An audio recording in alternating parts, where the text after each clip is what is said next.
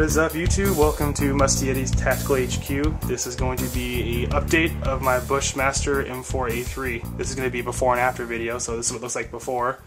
After weeks of waiting, I finally got my Yankee Hill free float Quadrail in the Specter length. I also went and got a Yankee Hill low profile gas block to get rid of the A2 front sight. And because I'm losing that, I bought the Magpul backup sight for the front. Also got an end cap for the Quadrail. And more Magpul XTM rail covers because I'm going to have a lot more rail space to cover up.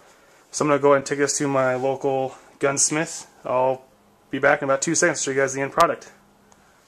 Alright guys, after a couple hours of waiting and 20 bucks in labor, here it is.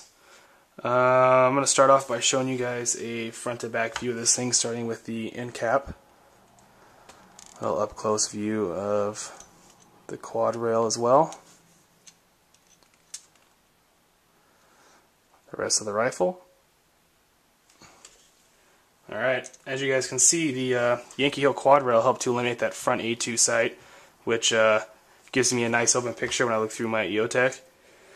So you guys can see what I'm talking about. I'm going to go ahead and reference one of my previous videos where you can see the front sight is intruding on my sight picture just a little bit.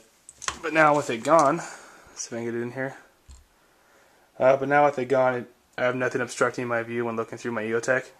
It just makes using it that much more enjoyable without something in the way.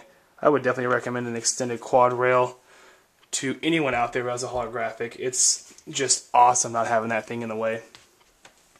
While we're talking about holographics, guys, I'm going to be selling one of my EOTechs. I do have an EOTech 512 in my other Bushmaster, decorated in the OD green. I will try to do a review on that soon. I figured why have two of the same holographic, I might as well sell one, try to get an aim point, see how it works, and maybe do a little comparison, let you guys know which one I think is better. But I'm going to go back and show you the bare Quadrail to talk a little bit more specifically about it. Alright guys, so I went ahead and flashed back here to show you the Yankee Hill free float rail without the XTM rail covers. This is their Diamond Series in the Specter length. As you can see, they cut out these diamond shapes to help cut out on weight. This is actually one of their lighter Quadrails. It weighs in at 15.8 ounces, and their normal Quadrails about 18.2. So you save a little over 2 ounces. It may not seem like a lot, but ounces do add up really quick, guys, especially with all these mods. So if you have a chance to save some weight, I highly recommend you do so. If you're curious how it stacks up against my previous one, the last one wasn't a free float rail to begin with.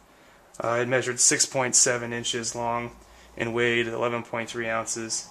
So this one's a little bit longer at 9.675 inches long and a little heavier, but well worth it when you consider the benefits I'm going to get with it. It'll definitely help increase accuracy with the Quadrail not attached to the barrel itself. Oh, and I thought I would show you guys the Yankee Hill low profile gas block in there attached to the gas tube, and then also the continuous rail that it offers me once it's attached to my upper.